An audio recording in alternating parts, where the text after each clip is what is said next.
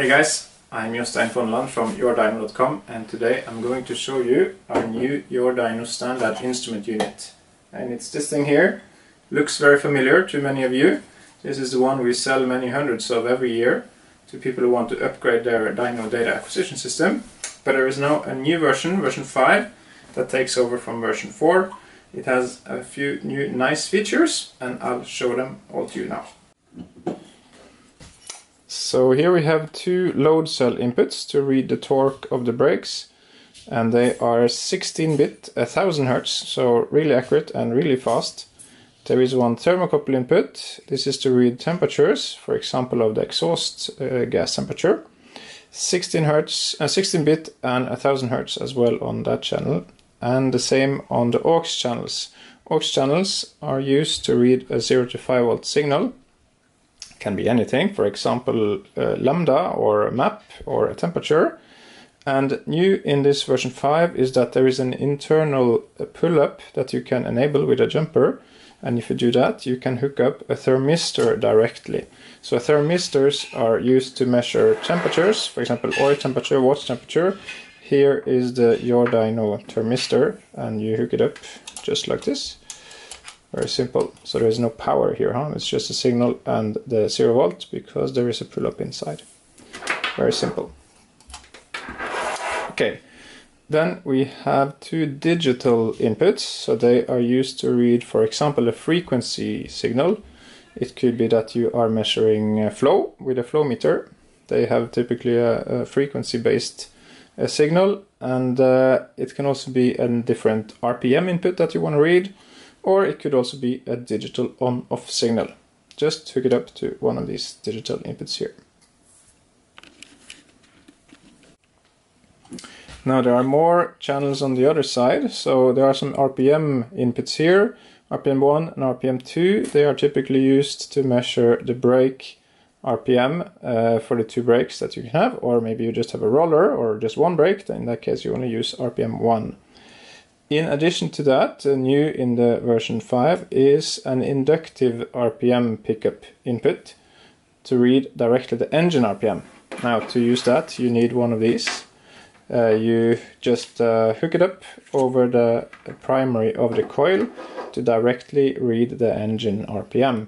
Now that is used in situations where you need to calculate the gear ratio, which you do need, for example, for chassis dynos and hub dynos. So then this is one way to get to calculate the gear ratio. Many other ways too.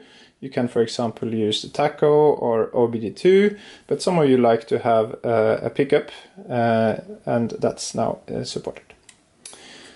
Here we have two outputs. So this is to control two brakes, two eddy current brakes, or two analog brakes, two servos, or one stepper motor.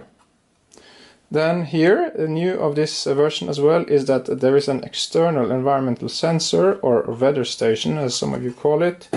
It's this thing here. So that has 3-meter cable and hooks in directly like this, and of course this makes it much easier to place the sensor wherever you like, closer to the engine intake. As well, if you have the box inside a cabinet, it's now possible to measure the temperature in the room. The sensor itself is a small little thing. It's just this little thing here. That's a sensor from Bosch, and it gives you temperature, humidity and pressure. And with that we can compensate for these environmental conditions. Now the final connection is this one. It now has built-in CAN bus. Now this is very nice. If you use aftermarket ECUs, you connect directly to the ECU. You are able to read all the channels that the ECU has directly into the dyno.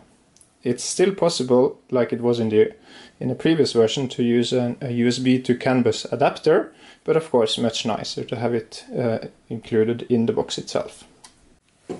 So let's take a look under the hood. So there is a box here that I have removed the screws, and we can take the lid off.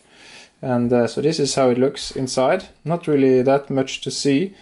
All the magic really happens here. This little chip here is the CPU. It's a 32-bit CPU, 300 MHz, so it's super powerful. And it also, in addition to the CPU, it includes A to D converter, PWM generators, timers, a lot of stuff inside this chip. So compare, you know, the cabinet of electronics that you may have in your old dyno. A lot of it happens now inside here.